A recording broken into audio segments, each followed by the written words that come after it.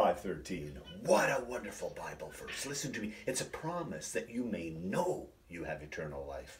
You don't have to guess, pray, or one that you may know. And it comes at the hand of an eyewitness, not only to the crucifixion, but to the resurrection, and then early Christianity. And it's the Apostle John. And he had converted men to Christianity named Polycarp. And Polycarp pastored a church in Smyrna in Turkey, while we know John was at Ephesus after Patmos, the island that he was exiled on, because we have Polycarp, a convert of John, who had a pupil, a disciple named Irenaeus, my friend, and he wrote a 5-volume encyclopedia telling us all about it.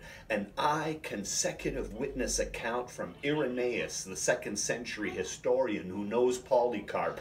Polycarp knows John. John was at the crucifixion. He's the apostle that Jesus loved. When you see the Leonardo Lord's Supper, you see a man whose head is on the breast of Jesus at the Lord's Supper, the Last Supper.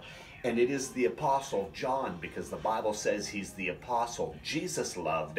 And Irenaeus, who knew Polycarp, Polycarp knows John the Apostle personally, informs us that John is in fact the apostle Jesus loved. Listen to me. Come with me on a journey. We'll talk about it, because there's another convert of the apostle John. His name is Papias.